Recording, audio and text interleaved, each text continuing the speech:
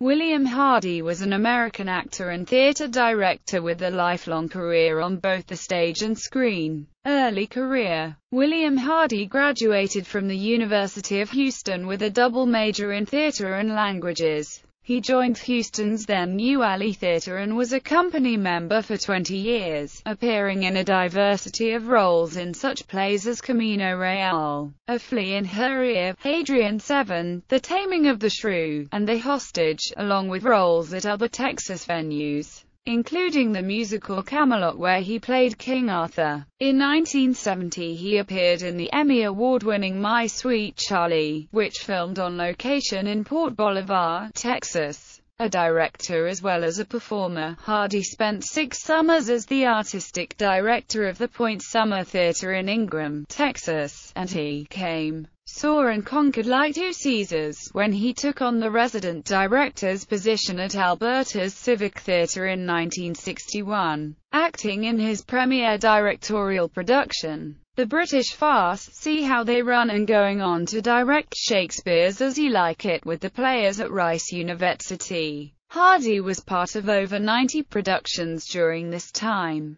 Decades later, when planning the repertoire for his own Houston theater, he credited his time spent at the Alley, as well as the Alley's founder, Nina Vance, for shaping his own eclectic tastes. Nina did plays that she thought Houston needed to see, but she also did whatever was necessary to keep the doors open. National tour. In January of 1979, with Hardy in the role of Sheriff Ed Earl. The Best Little Whorehouse in Texas opened in Houston at the Tower Theater. This was the first Broadway musical to have an open-ended run in Texas. And when the Broadway producers launched the show's national tour starring Alexis Smith, Hardy was the choice for co-star. He stayed with the production for more than 3 years. His performance praised for making a poignant as well as comic figure of Sheriff Ed Earl.